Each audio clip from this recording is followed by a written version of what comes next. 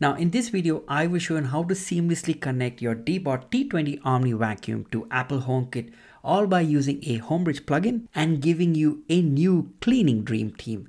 Hello and welcome to my channel, which is all about building an affordable DIY smart home that supports the Apple HomeKit ecosystem. And I have done tons of tutorial videos that you can literally use right now.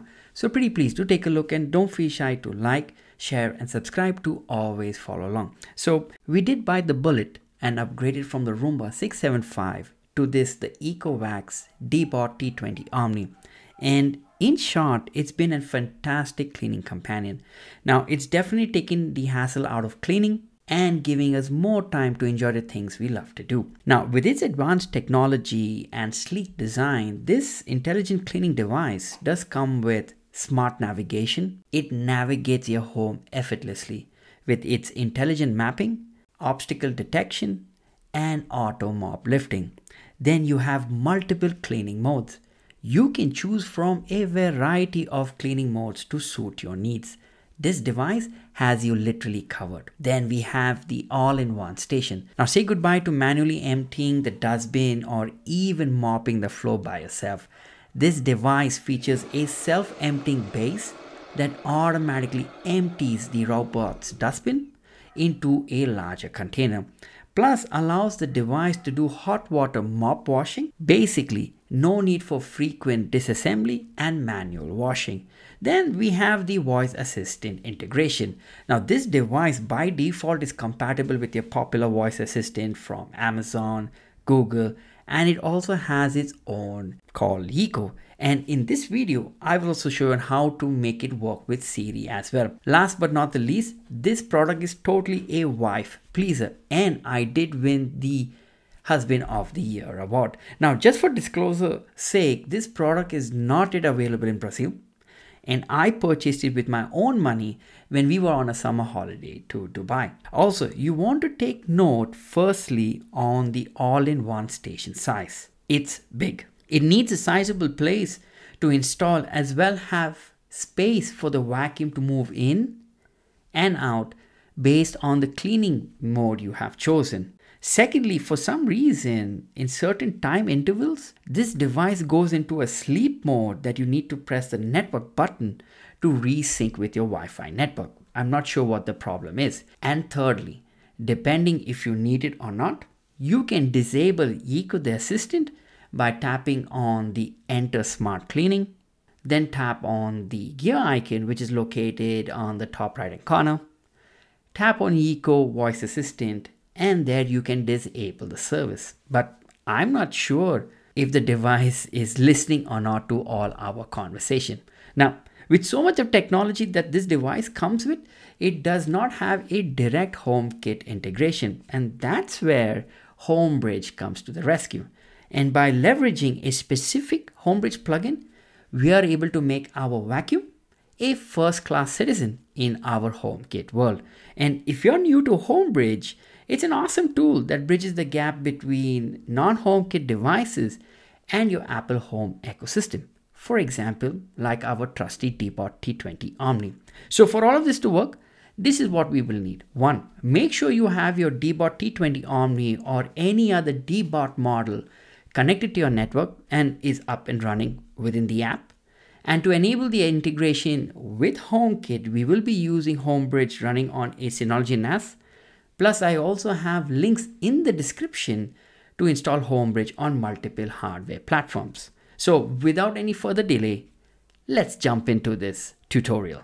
Now, before we go ahead and install the plugin, let's take a quick look on the plugin information. Number 1, this plugin requires an active internet connection. If not, it will not work. So it basically uses your email credentials that you use to create your user account within the EcoVax app. Secondly, on the features, these are the supported devices. And if you look closely at this list, you see that the T20 Omni is still not yet supported. However, it uses the same JavaScript library to expose the device. So it does work well within HomeKit as well as Homebridge. And then it also gives you these additional features such as speed control as well as predefined areas.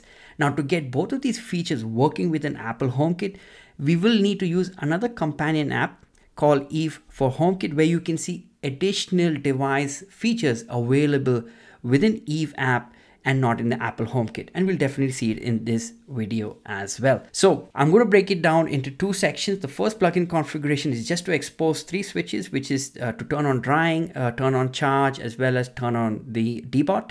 Very simple configuration using your email and password. And then from there, we'll go into the advanced configuration if you want to add in the speed control, as well as predefined areas as seen within the Apple Home app. So let's go ahead and now install the plugin. So I'm going to access my dashboard. I'm going to go and open up Homebridge. I'm going to plugins and I'm going to be looking for Deebot. It's a verified plugin. Let's go ahead and install it. Now from here, what we're going to do is we're going to go and click on continue. Now this is the user interface to add in the country code, username and password that you created during the EcoVax app setup. And then you will also see these device settings, the polling interval, the device ID and label, and these are the optional settings. That's it. So what I'm going to do is I'm going to go and put my country code. Since I'm in Brazil, I'll be using BR, and there's a link to all of the available country codes just in case you don't know which one to use. So what I'm going to do is I'm going to quickly go and put in my information. Next, I'm going to click on save, and then I'm going to go and restart the Homebridge service. And now I'm going to click on save, and then I'm going to go and restart the service. Let's go back to status, give it a couple of seconds, and you'll see that it will check in into the EcoVax cloud services, pull in the device information and expose it to Homebridge. So there we are. It has logged in successfully into my account. It has found the vacuum, which is called DD, and all of the device features is also exposed. So now if I go to accessories, you'll see that it's got the switch, 2 switches, as well as the charging, as well as the switch to turn on cleaning.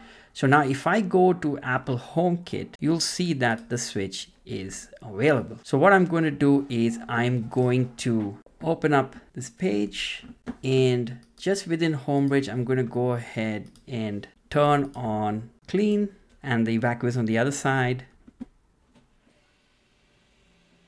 And then I can stop it. It stopped. Now I can go and click on go to charge. It will find the all-in-one station, and then it will go back to its home position.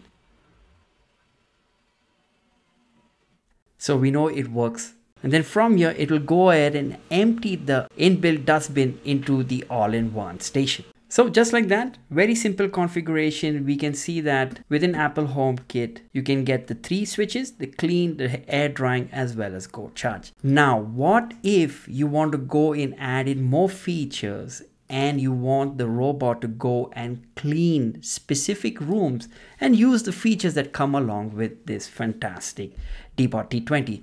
Now to do that, let's go back to the plugin configuration, and we're going to go into predefined areas. To get into that information, depending on the model you have, you can see it within Homebridge during the logs. Now in this model, somehow it's not available. So to see those values, what we're going to do first is we're going to go to plugins. We're going to go click on this icon here, and we're going to go ahead and install the beta version. And then from there, it will extract the room information that you set up within the app. So it's very important you set up this room information within the app so it's able to expose all of those values correctly. So I'll go ahead and install the beta version, click on install. Now, whilst that is installing, what we're going to do is we will see where that information is available. So you have to go and look within map spot area info. And once we have that exposed, we'll go ahead and add in that advanced configuration. Click on close, and I'm just going to go ahead and restart information. Now you just want to do this only to get the room ID.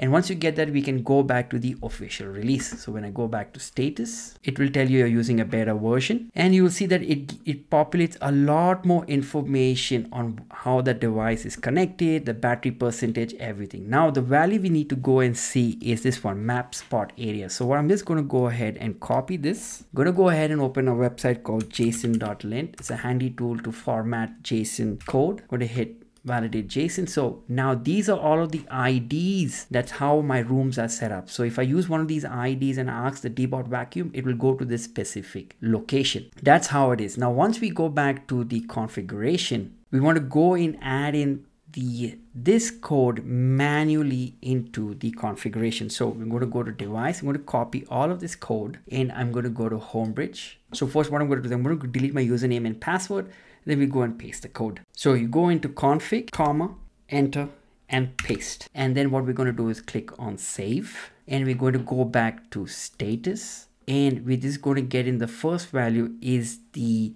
ID. So if you go through the logs above, I'm going to copy this. I'm just going to paste it below over here, validate JSON, and this is the ID. So I'm going to take name, copy this value, go back to Homebridge, go back to config, going to paste, and then I'm going to update its name. And before I go and configure these rooms, what we're going to do is I'm just going to put back the username and password, click on save, and then we're going to restart the Homebridge service. Now I'm going to go ahead and save the config, and I'm going to go back to plugins. I'm going to update. So I go back to the original version, the latest version. Once that's completed, I'm just going to restart the Homebridge service. So now once that's completed, you'll see that you won't see that mop start information over here. That's only available in the beta version. So if I go back to plugins, if I go now to settings, and if I go to device settings, you'll see that now I've got additional features enabled within the plugin by pasting that code manually. I have this option of showing the air dry switch, yes, supports through detect, and in the predefined areas, we'll just go and add in 2 rooms. So in my case, I have 6 rooms mapped. I'm just going to add in 2 rooms just for this video's sake. Go back to Homebridge. I will select the area type as spot area. The ID, I'm just going to choose 0 and 1. So 0. Then I'm going to choose another ID and 1. Now, if the log provides a name, you can go and populate that ID, spot area ID information based on that value that you get within the map spot areas. Okay, so this is the information you need. So in my case, it's numerical. If yours is alphanumerical or just alphabets, so use that value. So I'll go back over here, and then I'm just going to click on save, going to restart. So it does log in into the Deebot account, it's found my device. However, if you go to accessories, you'll see that it's got the clean switch, go to charge, the charging, as well as the air drying. You don't see the additional features, not even the rooms. If I go to Apple HomeKit, that's the same information I see. You still don't see that additional information. So that's why from this point onwards, let's go ahead and open up the Eve app, do the advanced configuration there, and come back into Apple Home app. So I'm going to go ahead and open up the Eve app. I'm going to go to rooms, and within the default room, you'll see all of the additional features exposed for that Deebot T20 vacuum. So I can see the max speed, the predefined areas, the true detect, and the power as well. So if you go and change any of these values right now, it will trigger the Deebot, and that's not what we want right now. What we want to do is create scenes and then call it in Apple Home app. So I will go to automations, scroll all the way down. I'm going to create a new scene. I'm going to add actions, scroll all the way down, and then we can select max speed or predefined area. In my case, I'm going to use predefined area. I'm going to enable clean, and then I'm going to, since we have 0 and 1 set up, I'm just going to set up 1. I'm going to tap add. Now you can test it, but I don't want to do it right now. I want to do it from the Apple Home app. You can add more actions. So I could go ahead and increase the max speed for this vacuum, off and on. I'm going to put on, add, I'm going to click next. I'm going to give it a name. I'm going to call it DD, done. Now once that is completed, I'm just going to go ahead and see if it's available within the Apple Home app. So there it is. So you can see that the scene has been created. So let's see what happens when I turn it on. It works, and if you can see the fan speed has increased as well. So using the Eve companion app, you can have this working correctly within Apple Home app. It's doing that predefined area, which is just that front area out of our front of our bedrooms in front of the dock. And then what I can do is, again, I can stop it within Homebridge.